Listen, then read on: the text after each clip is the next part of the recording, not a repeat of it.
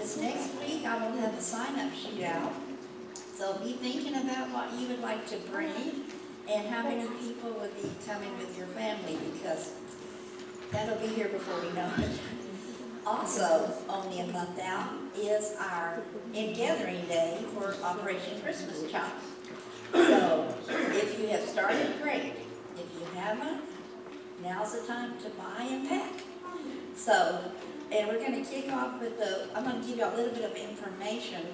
This year is the 30th year of Operation Christmas Child. And last year, the 200 million shoebox was packed. That means 200 million children have found out that Jesus loves them.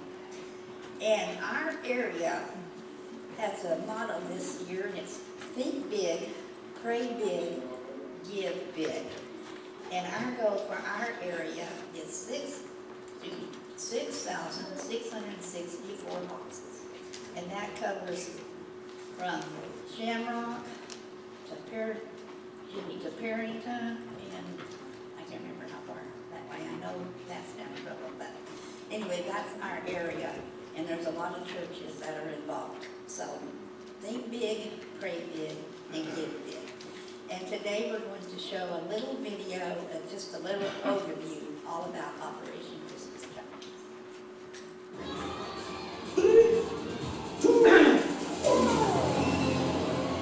The next shoebox is open. They're overjoyed. You can see them shouting, jumping. Look at how much they are excited. This is the first time those children are receiving the shoeboxes. They are so happy.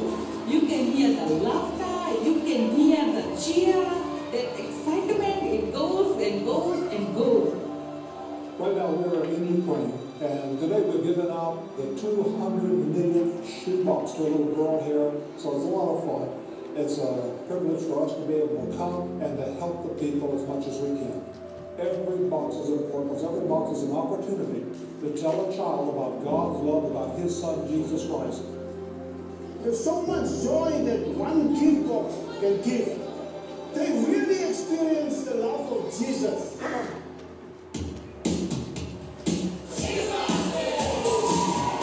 At Operation Christmas Child, we celebrate something as simple as the shoebox, because God uses it to share the gospel of Jesus Christ. We got a full box on 15. This is such an amazing time. We're so happy to be here. This shoebox gift will impact the child's life all year round. We never dreamed we'd have an army of men and women who would come to make this program happen. This is what it's all about. Telling others about Jesus. These shoeboxes go to 120 different countries, where pastors and missionaries are going to use them to bring the gospel to kids. So you may think it's just a simple gift at Christmas time, but it's to give to the gospel the story of Jesus Christ. When that shoebox leaves that distribution center and it goes around the world, that's not just one person. That's the body of Christ joined together, delivering the good news of the gospel. They go by plane, they go by ship, they go by riverboat, they go by camels, they go by motorbikes. And these boxes go to some of the most remote areas of the world. And every box counts. After receiving shoeboxes, children are invited to participate in the Greatest Journey Discipleship Program. These children have just completed 12 lessons in the Greatest Journey. I believe that discipleship is the key, and they are not followers of Christ. They will tell their friends about Jesus. My name is Gladys and I'm 9 years old. My friend Kemi told me I needed to go with her to church. I wanted to teach her about the Word of God. And when she came to my church, she received a gift box. For a long time, I asked my mom for a blanket. When I opened my shoebox, I found a blanket in it. When I came home, I showed it to my mom, and she said it was great. I told her about Jesus. Now me, my mom, my grandma, and Kemi go to church together. I am certain of one thing. God is my Savior. Every box counts. Every box touches structures and charm. It's like a snowflake. There's not one shoebox that is the same. And we are reaching millions of children with the gospel of Jesus Christ. If you take the heart of the child, you will reach the heart of the parents, you will reach the heart of the family.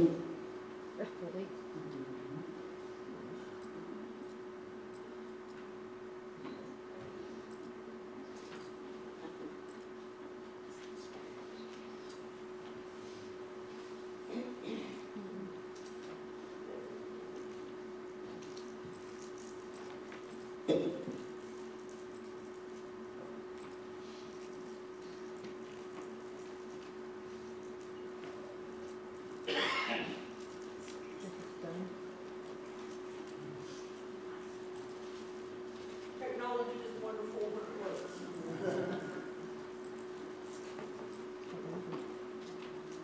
Okay.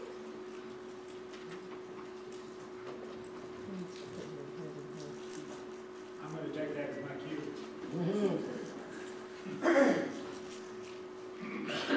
Welcome. I'm glad you're here this morning.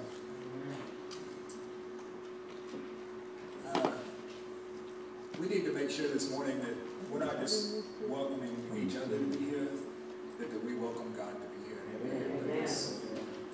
That is the reason that we gather. It's great to see people, but it is even more important that we meet with God. So, okay, December 11th. Emma is having surgery on her back, and she wants us to be in prayer for her. We do have business meeting tonight, 5:30. Search team will meet at 4:30.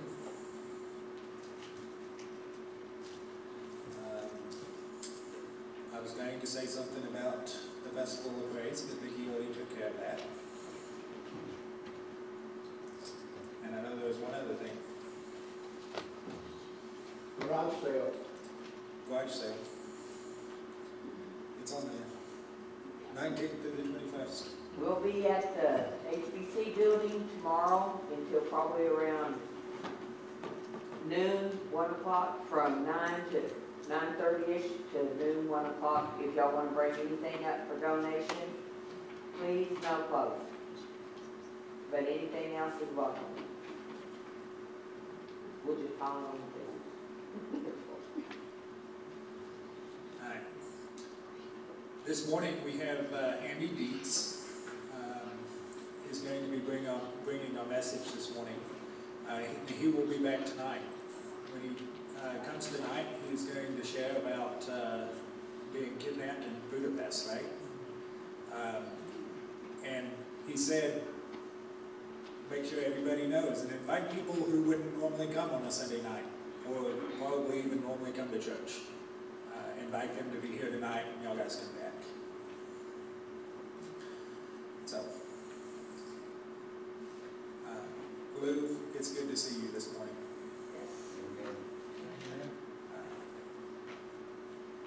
To have you back with us, and well, to know the miracle God did to bring you back to us. Yeah. So,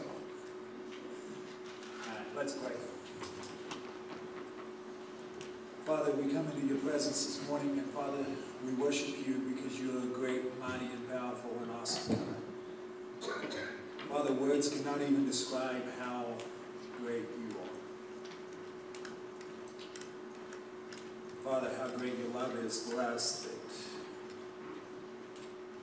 even whenever we was in rebellion and sin, Father, you reached out to us, and you loved us right where we was at. Father, I thank you that even today, Father, you are a miracle-working God. Amen. Father, that, well, Father, even bringing Lou back to be with us today. Father, just lift Emma up to you in the upcoming surgery, Father, that you guide those doctors to do exactly what needs to be done.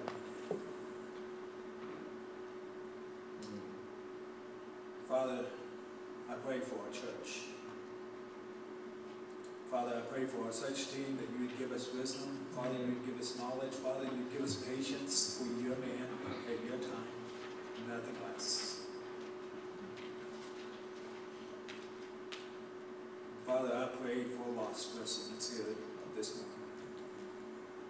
Father, I pray Satan is bound and not allowed to spread lies, not allowed to cause distractions. Father, even when distractions do happen, Father, that they're not distracted. Father, pray Holy Spirit will rain down among us today, Father, and we be changed because we've encountered a living God.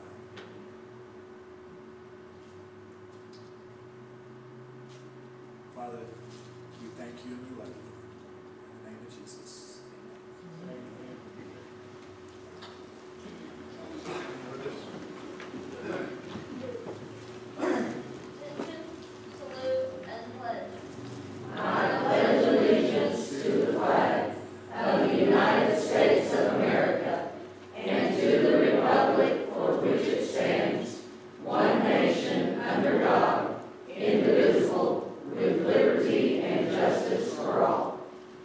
I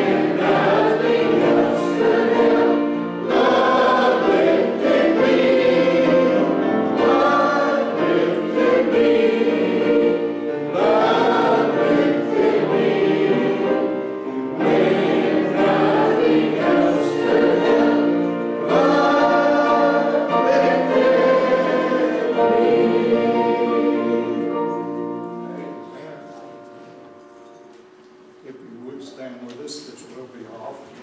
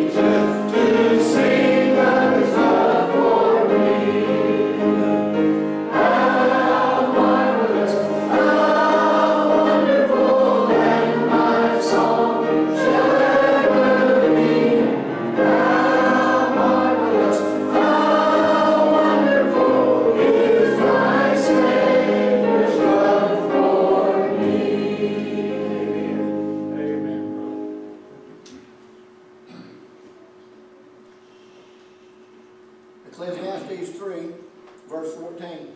I know that everything God does will remain forever. There is nothing to add to it. There is nothing to take from it. For God has so worked that men should fear Him. I believe sometimes we want to add to it. And sometimes we're afraid to tell it just like He's told us to tell it. But His Word's going to stand forever. And people need to hear His Word. Let's make sure that we're sharing it justly and rightly. Father, I thank You for Your Word. Father, for Your encouragement. Father, to go and share just the way it's written, just the way Your intentions are. Father, move Your people into action. Father, help us to speak the truth of the Word. Father, to share the gospel. Father, to share the Christ with a world that is in need of a Savior. Father, I pray for the word that goes out here today at Highland Baptist Church. Father, that it goes out outside these walls. Father, that we share it enthusiastically.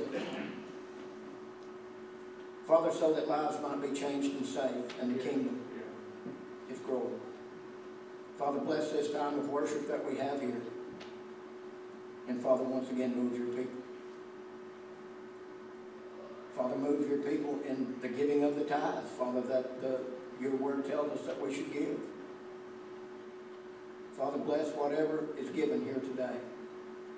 And Father, use it for Your glory and Your kingdom. Father, I ask these things in Your Son's holy and precious name. Amen. Amen.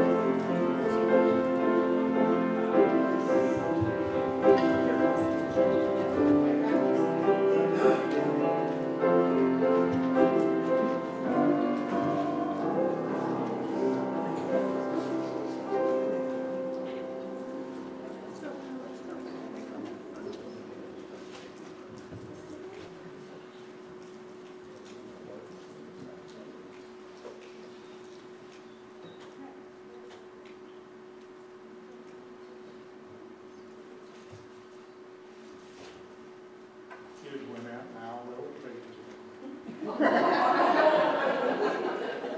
in trouble now. Did you ever say something you wish you didn't say? Yeah. Amen.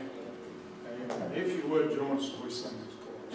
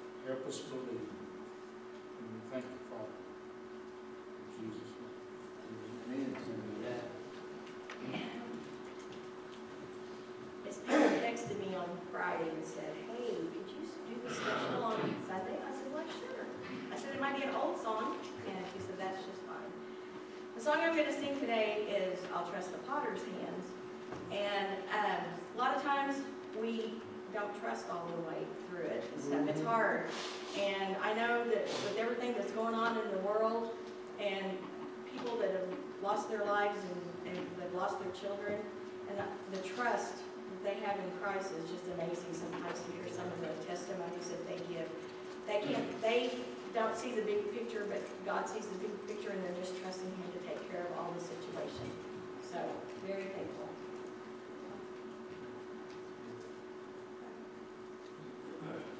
I can hear me. It is on. He said.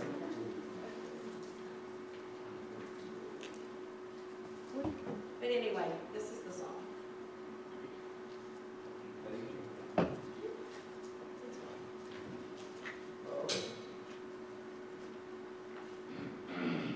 See it with me. Okay. Now it's got for me. But just listen to the words.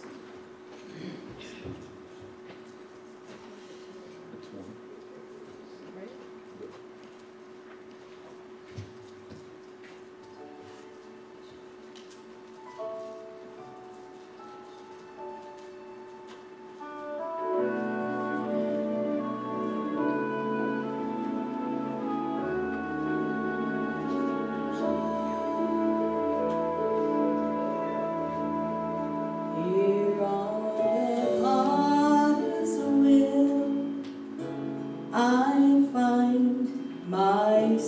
Once more, my faults and frailties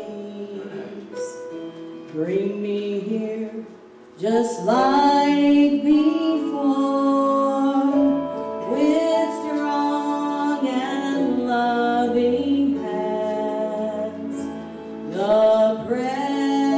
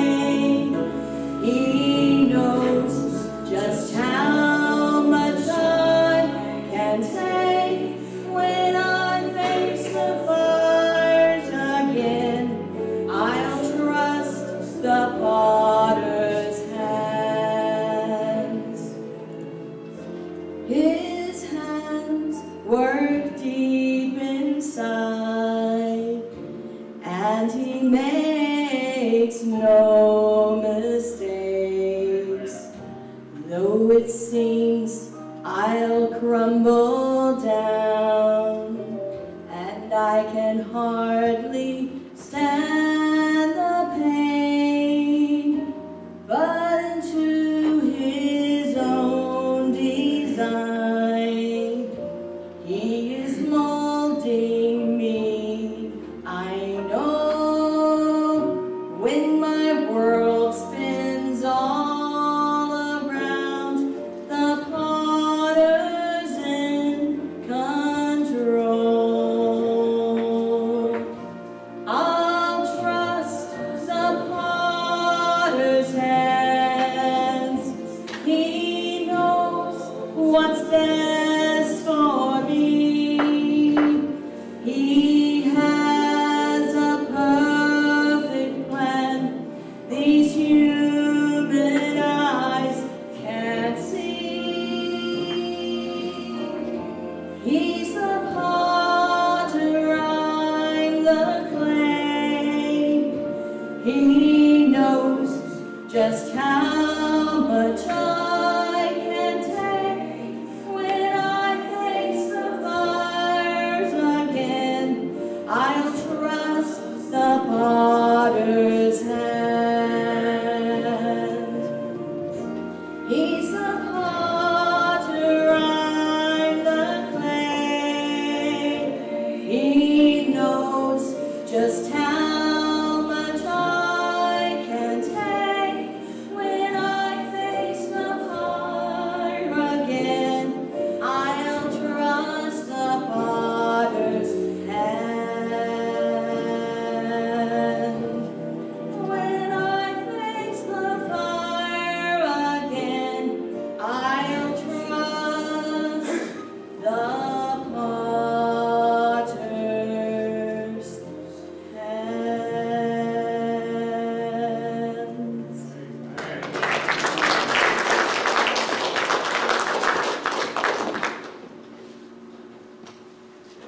Thank you, Vicki. Good job. I'm sure my mic's on, I think. Yes. Is it on? Good.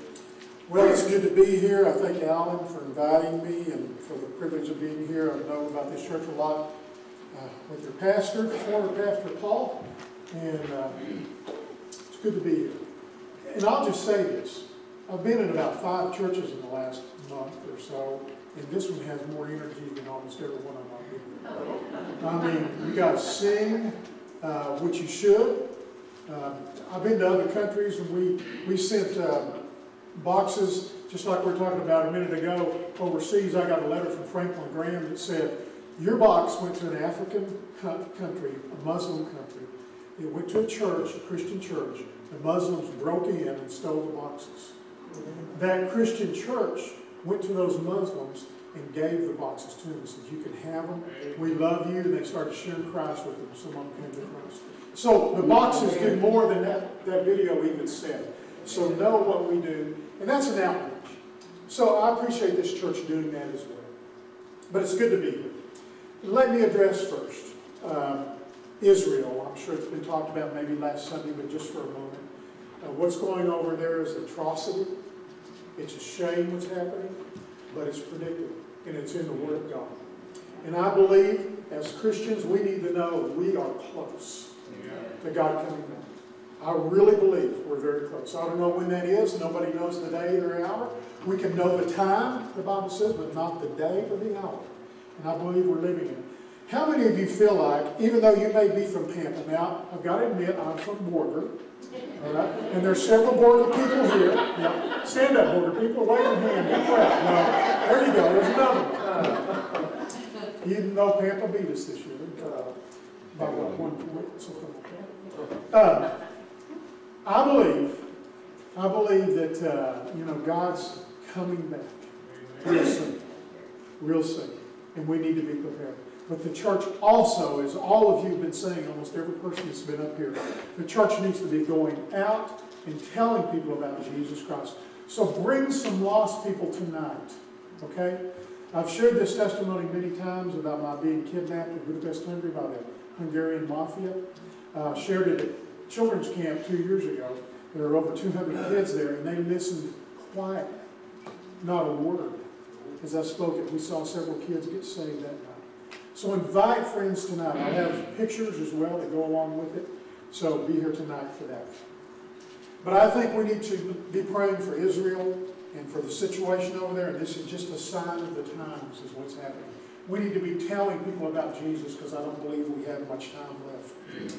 We're going to be in Ephesians chapter 2. If you have the Word with you today, whether it's on the Bible or in your phone or whatever, but Ephesians chapter 2, we'll do Ephesians 4 and 3 as well. But we'll start in Ephesians 2. But I wrote this down. It's just a phrase God gave me, and I wrote it down, and I wanted to say it for you. The church of Ephesus knew about dark and desert seasons.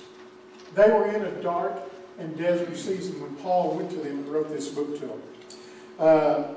Because the church of Ephesus had become so focused on doing church, they had forgotten what it was like to be the church. There's a difference. You can focus on doing church, or you can be the church. That's what we need in the United States of America today. The church needs to wake up and be the church and not be ashamed. You know, there are people in China. We went to China for 20 years, about 2 or 3 times a year to China, and led a lot of people to the Lord. But there were 10 girls that we invested in. We didn't invest in the guys because they were always working on the farm with their dad and they wouldn't go to college. But we took these 10 girls and we sent them to college. And they all came to know Christ. 2 of them have married men and they're pastors now in China. One of them told me, said, Andy, we knew when we received Christ, we could be killed or put in prison. And we still did. I wonder how many Americans, if they knew they could be killed or put in prison, would receive Christ. We don't even have that threat. But sometimes we won't share our faith because of fear. Don't let fear stop you. Share your faith. Be out. I don't care if you're 90. I don't care if you're 9. Share Christ. If you know Him, share Christ. If you're still alive, God wants you to be sharing the Word of God. You don't have any excuses. Oh, I'm too old. I can't get out. No, you have no excuses. You have no excuses. My mom was 94 when she passed away. She was in a nursing home. And every time I went in there, people would come in. And she'd say, where do you go to church? You know, that'd be her opening line. Then she'd say, do you know Jesus is your Savior? At 94 years old. I have people all the time walk up to me and say, your mom's the one that led me to the Lord. Or your dad led me to the Lord. And I want to tell you that's what we'll be doing. We're in Ephesians chapter 2. Start at verse 1. Now here's Paul speaking to these Ephesians who are basically living a dark life when they shouldn't be. And you were dead in your trespasses and sin. You were dead. They got saved, okay? In your trespasses and sin, in which you formerly walked according to the course of the world, according to the prince of the power of the air. Who is that? Satan, yes, the devil. They were walking according to the prince of the power of the air, the devil, of the spirit that is now working in the sons of disobedience. Did you know, even if you're a Christian, if you're disobedient to God, Satan can still work through you? Did you know that? We need to be working in the power of the Holy Spirit, not in disobedience. So he's talking to the Ephesians here. Basically, wake up. You're in the dark. Wake up. Then verse 4. This is one of my favorite verses. I put this in my book when I got kidnapped and they had me write a book. I put this, but God. One of them, underline that in your Bible. But God. I don't care what you're going through, but God. Amen. The Jews in Israel are going through a hard time, but God. He's in charge. He knows. No matter what you're going through, but God, being rich in mercy because of His great love with which He loved us, even when we were dead in our transgressions, made us alive. Underline that word. Made us alive together with Christ. By grace you have been saved. By grace you have been saved. By grace you have been saved. And raised up, underline those 2 words, up with Him, and seated, underline that word, us with Him in the heavenly places of Christ. We've been co-resurrected, co-ascended, and co-seated with the Heavenly Father. We are there, guys. If you're a Christian, you've been co-resurrected, co-ascended, and co-seated in heavenly places. That's what that verse says right there. He made us alive, co-resurrected. He has raised us up, co-ascended, and co-seated with Christ, seated with Him in heavenly places. Verse 7, so that in the ages to come, He might show the surpassing riches of His grace in kindness towards us in Christ Jesus. Now, you could underline that surpassing riches too. This is what He wants to show the Christian, His surpassing riches. And when He shows that to us, we ought to be able to pass that on to other people. It ought to be oozing out of us, His surpassing riches. When they look at us, they ought to say, that person knows God. Or there's something different about that guy. Because we've been co-resurrected, co-ascended, and co-seated with Christ in heavenly places. Then it goes in verse 8. Here's the gospel. For by grace you have been saved through faith. It's not of yourselves. It is a what? Gift. Now, a lot of times when I preach a sermon about gifts, I'll have a gift with me. And I'll have a young person come up. And I'll say, now, I've got a gift for you, and I want you to take this. And they'll just stand there like, should I take it? I don't know if I ought to take it or not. And they just stand there and say, well, here it is right here. And then eventually they'll take it. But you know what? God has a gift for every person, but they don't have the advantage of it until they receive it. They have to take it. God doesn't force salvation on anyone. It's a gift. Just like we give at Christmas or birthdays. It's a gift, you have to receive it. Or you can leave it there and never take advantage of what the gift can do in your life. It's a gift of God. So you can't work for it. Then he goes on to say, not as a result of the works, so that no one may boast. It's not by being baptized. You know, I baptized a lot of people in Border. And the water in Border could kill you, but it won't save you. It's bad way. And water here, too, is the same way in Pampa, because it came from Border, Lake Merritt, for a long time. Not kill you, but it won't save you. But it's just an act of obedience is what baptism is. After you've believed in your heart and been baptized, that's where the verb should be, is with the belief first. So we believe in Christ and be baptized. It's a gift of God. For it's not of works, lest any man should boast. Christ Jesus for the works which God prepared beforehand so that we would walk in them. Now I want you to look at Ephesians chapter 4. We're going to start in verse 1. Ephesians chapter 4. Just go forward a couple books. Verse 1. Therefore, I, the prisoner of the Lord, implore you to walk in the manner worthy of the calling. Now, he's speaking as a prisoner. He's in prison. Okay? So if you can be in prison and write this, if you can be in prison and still share Christ, if you can be in prison and still be excited about God, what is our excuse? What is our excuse? He's in prison. And he's talking about the calling which with you have been called. You have been called.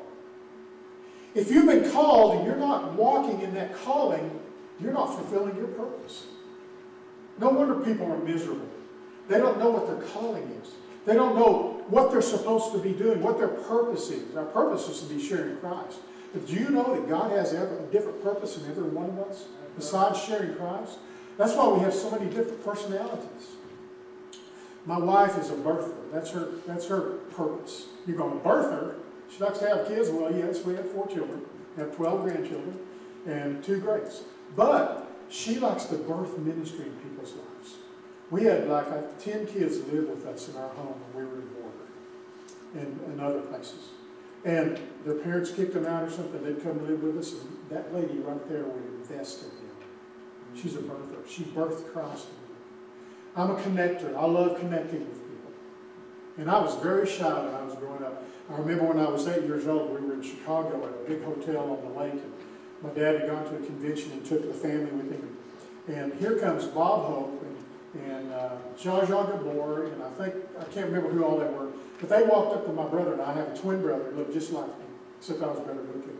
But identical twins. And I was shy and Phil wasn't. And I got behind Mom's skirt, and Bob Hope came up and wanted to meet us. And so did Zsa Gabor and all these people. I just got behind Mom. Phil went over to meet him, and finally Mom says, go. So I went, and I went over and met them.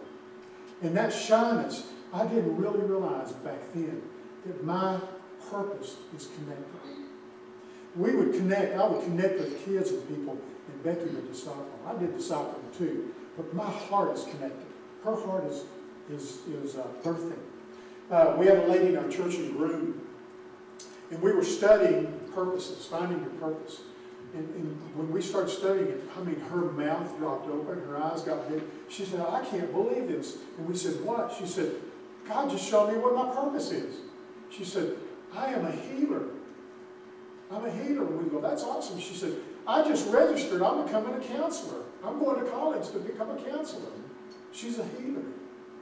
And now she's a school counselor at school in Amarillo. She counsels kids and adults. We all have a purpose, a specific purpose that God has given us to tell people about Jesus Christ. But that purpose can be used through you in different ways. So, in verse 2, with all humility and gentleness, with patience, showing tolerance for one another in love. Underline that. We need to have tolerance with people. In love, being diligent to preserve the unity of the Spirit in the bond of peace. Let me stop right there. You know, a lot of times as churches, we can get off on convictions. We think one person ought to have one conviction that we have. Well, it's just a conviction. Unless it's scriptural, we can't force that conviction on someone else. Had a gentleman who had been a missionary for years, about 20 or 30 years in Brazil. I took a team over there. We went over there. He was the Billy Graham of Brazil. And eventually he came to our church in Boardman. And we had a staff meeting one day. And had a young pastor. He was in his early 30s. And we were about to dismiss for a break. And this man said, I want to say something. I said, okay. He said, first of all, I think we all need to be wearing ties in church. And secondly, I don't think we need to do those choruses. No one likes them. And the pastor didn't know what to do. He was just, So I said, hey, can I talk to you? We're taking a break now. I said, first of all, the Bible says he looks on your heart, not the outward appearance. That's scriptural. That's a conviction you have, but it's not a conviction I have. And I also said that it says sing songs and hymns and spiritual songs. Lift your name up to the Lord. That's scriptural. Now, if they're unscriptural, that's one thing. But if they're scriptural, that's another thing. And so he had some convictions. And man, God, he just began to weep. He said, will you forgive me? And I said, I forgive you. And he said, I want to talk to the staff. We went in there, 7 staff. He said, I made a big mistake. I had a conviction that doesn't need to be your conviction. It's my conviction. And he said, will you forgive me? And they forgave me. I mean, it brought revival to our staff, I'm telling you. And it began to bring revival to our church as well. But sometimes we have convictions. So we need to learn to have tolerance and love one another and not push our convictions on others unless it's scriptural. You still don't push it. You do it in love. Verse 4, there is one body and one Spirit, just as also you were called. There it is again. He's used that word 3 times already. As you were called in one hope of your calling, there's 4 times. One Lord, one faith, one baptism, one God, and Father of all, who is over all, and through all, and in all. We've been called, guys, to share Christ. God's given you different talents and abilities to do that. Use them. It may just be getting up in the morning and calling some friends on the telephone, if that's all you can do. If you can't get out that much or something like that, you have health issues, get on the telephone. Start talking. On Facebook, wherever the opportunities are. I want to look at one more chapter in Ephesians chapter 3. Go back one chapter to verse 16. You want to read from that. And while you're turning to that, let me ask you this. With all this in relation to your personality, to your purpose, to what we're to be doing as Christians, what is God calling you to do? What is your story? Do you know we all have a story? We all have a story we can tell about how God changed our life. What is your story? How does God want to use you to touch other people's lives? What is your story? Ephesians 3:16. That we would grant you, that He would grant you, this is Jesus, Paul saying, He would grant you, put your name there, according to the riches of His glory. According to the riches of His glory, to be strengthened with power through His Holy Spirit in the inner man, so that Christ may dwell in your hearts through faith, and that you, being rooted and grounded in love, may be able to comprehend with all the saints what is the breadth, the length, the height, the depth, and to know the love of Christ which surpasses knowledge, that you may be filled up to all the fullness of God. Now think about that passage right now. Verse 19, that you may be filled up to all the fullness of God. He wants you to comprehend what His will is for you. God wants to use you in a powerful way. He wants to use me in a powerful way. Not just be average, but to be powerful. That's what He's telling us here. That's what He's telling the church at Ephesians. He says, don't just do church, be the church. Be the church. Tell people about Christ. Bring people to church. Let your story be told to them. Let God use you. We're all unique in different ways. You have a purpose that God wants to do in your life through you. Verse 20. Now to Him who is able. Now to Him who is able to do far more abundantly beyond all that we ask or think, according to the power that works where? Within us. The power that works within us. To Him be the glory in the church and in Christ Jesus through all generations, forever and ever. Amen. When are we supposed to do that? Now. How are we supposed to do that? Through the power of the Holy Spirit. That's how we're going to do it. When I grew up, I was at First Baptist Church Borders, where I grew up in. And that church had a lot of strong men in it. A lot of strong men. I played football when I was a little kid. We'd all go out to a park and play. Our neighborhood would play. And so when we got in junior high in 7th grade, the coaches, we started telling them, well, we've played football together. What position you play? So they started putting us in those positions. We won every game we played in junior high, all the way up through 9th grade. We won all of our games. And we were all playing the positions because we were so used to each other. The quarterback was my best friend, and I was a receiver. He knew exactly when I was going to turn and where I was going to be. He'd hit me with the ball, and my twin brother the same way. We all grew up that way. We knew that. But our coach, when we got in junior high and high school, I never, from the time I was in junior high all the way to high school, I never heard a coach cuss one time. I never heard a coach yell at a player one time. Never. And we still won. They'd tell us about Jesus. They'd say, you guys need to be in church. We'd love to have you go to church. Some of them taught Sunday school. I mean, they changed my life. They became disciple me. My dad was a Christian. My mom was a Christian. My dad was a good discipler. And he shared Scripture with me, and we memorized Scripture and all that. But I remember when I was 9 years old, a gentleman, we were in RAs. Remember RAs? Yeah. Royal Ambassadors is a men's field, or a boys' field. And we had probably about 20 RAs in that class. And this gentleman challenged us to memorize Scripture. Said, awesome, okay, I'm going to memorize Scripture. So I came back the next week and I said, Jesus wept. That was the Scripture. He said, that's great, Andy. He said, but I want you to memorize another one. Matthew 28, 19, 20. Go into all the world, baptizing them in the name of the Father, the Son, and the Holy Spirit, teaching them to observe all things whatsoever I've commanded you, and lo, I'm with you even to the end of the world. And guess what? I use that Scripture in my life. Another gentleman in that church said, Andy, I want you to read a book. He was in RAs too. It was called Bill Wallace of China. I read the book, Bill Wallace of China. Bill Wallace was a doctor. And he went to China. He never married, went to China to be a doctor in China. And he died in prison in China from sharing his faith. I said, I'm never going to China. Don't tell God I'm never going anywhere. I went 20 years to China. 20 years to China. Shared Christ. I was last time I went, Becky didn't get to go on my next to last time. It was next to last time I went. She went on the last time.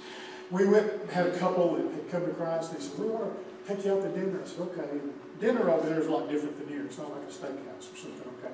It's more like worms and stuff like that. Grasshoppers. But anyway, so they said, we'll take you to dinner. So we walk in this building. It's about the size of this room, and everybody's sitting on the floor, and it's full. Probably 200 people here. And we're eating rice and stuff like that, you know. Pretty soon he says, okay, Andy, come with me. And I got up. And he took me to the front. He said, I want everybody's attention. This is Andy Dietz. Everybody started clapping. He had a book. He said, this is the first translation of the Nashi language. We worked with a Nashi minority group in China. There were 300,000 of them. And this is a Nashi translation of the Bible. It's the very first one. We want you to have it. Because we know of over 15 churches that have started because of your ministry. We know of over 7,000 people that have come to Christ because of your ministry. And we want you to have it. I wept like a baby. I said, I can't take this. They said, you're taking it. We're going to get more.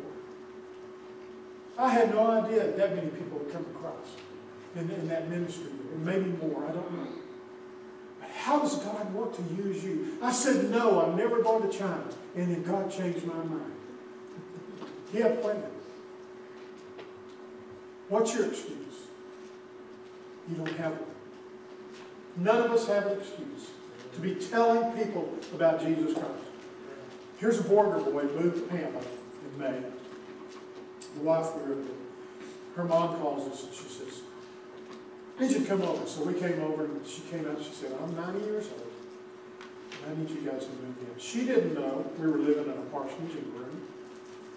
And we told the Lord, I mean, she knew we were living in a parsonage, but she didn't know we'd been talking about this. And Becky and I have been saying, what are we going to do? We're living in a parsonage. It's going to be hard to find a home with the prices like they are now and everything. And God just said, I'm going to provide a home for you. And so we said, okay. So we knew that it would be of God if we took another position. Been at Groom for 10 years. And so when we came in, Becky had talked to her a few weeks before, and she said, I love it. I'm going to church. I'm at benevolence ministry on Tuesdays and Thursdays. I'm staying busy. I love it. I feel good. And here's 2 weeks later, we walk in, she says, I want you to move in. I need you. And she said, the house is yours. And we go, wow. I mean, we were shocked. You know, I never thought I'd move to Pampa, right? You know, I never thought I'd move to Pampa. But, we prayed about it. About a week later, we said, okay, well, we feel like this is what God wants us to do. We felt sure about that. And so it's interesting. I'm going, what's God going to do through me here? I mean, I'm retired. I want to preach. I want to stay busy. I've been preaching every Sunday since I retired in May, except for 1 or 2. We've been out of town with grandkids or something. I said, how's God going to use me? First day I walked out in our front yard. There's some kids walking by, and I yell at them, and they go, hey, Andy! I'm going, how do they know me? They said, we were going to school at Groom, and you spoke at an assembly. What are the chances of that? 100% if you're a willing witness and your heartbeat is the next heartbeat of God. 100%. So I've been ministering to these kids in our neighborhood who need Christ. Becky and I have been talking about doing a neighborhood water slide or something like that just to get kids there, or have a dinner or something like that in the area we live in here. God's going to use us. He continues to use us. How does He want to use you? What's your excuse? Why is God not using you like He could? In a powerful way. In a powerful way. He wants to use every one of us. Right? I don't think there's an airplane we get on unless we talk to somebody about Christ. A store we go in unless we minister to somebody and open a door. Or a place that we go unless we open doors. God wants to open doors for you and wants us to be someone who ministers. I want you to bow your heads and close your eyes for a minute if you will, please. We're going to get out plenty of time for some lunch, okay? But you may be here this morning and first of all, you may say, I've received Christ as my Savior. I know the Lord, but I need to find out what His purpose for me is exactly. And I want to get involved doing what God wants me to do. I want to find out my talents and abilities and giftedness. And I want to be able to share Christ using those gifts and those talents and those abilities. No matter how old you are, God wants to use you. If you're still breathing today, God wants to use you as a testimony. There's another kind of person maybe here today that is saying, I've never received Christ as my Savior. I mean, if I were to die right now, I don't know that I'd spend an eternity in heaven or not. You can know by the power of God. The Bible says, as many as receive Him, to them He gives the gift to become the children of God. For God so loved the world that He gave His only begotten Son, that whosoever believes in Him will not perish but have eternal life. I am the way, the truth, and the life. No one comes unto the Father but by me. That's Jesus speaking. It's a free gift. Maybe you're here today and you're not sure, but you want to receive Jesus Christ today. We're going to give an invitation in just a moment.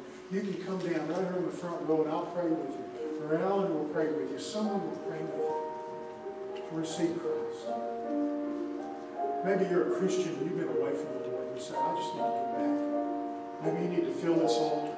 Just begin praying and say, Lord, use me in the unique way that you've given me. Whatever God may be saying to you, I pray you'll say yes. That your answer will be yes. God, I'll do it. Lord, thank you for this church. Thank you for this people. Thank you for the open worship. Thank you for the hearts that I see. But Lord, I pray you move this morning. You move this morning that we'll say yes. If it's a Christian that needs to just come pray and say, Lord, I need to know my purpose. I need to know how you want to use me. Let them come and just pray. If there's someone that doesn't know Christ as their Lord and Savior, Lord, help them to come down. Take a step and say, I want to know how to know Christ. Lord, use this time of invitation. In Jesus' name we pray. Amen. Let's stand together. Let's sing together this song of worship.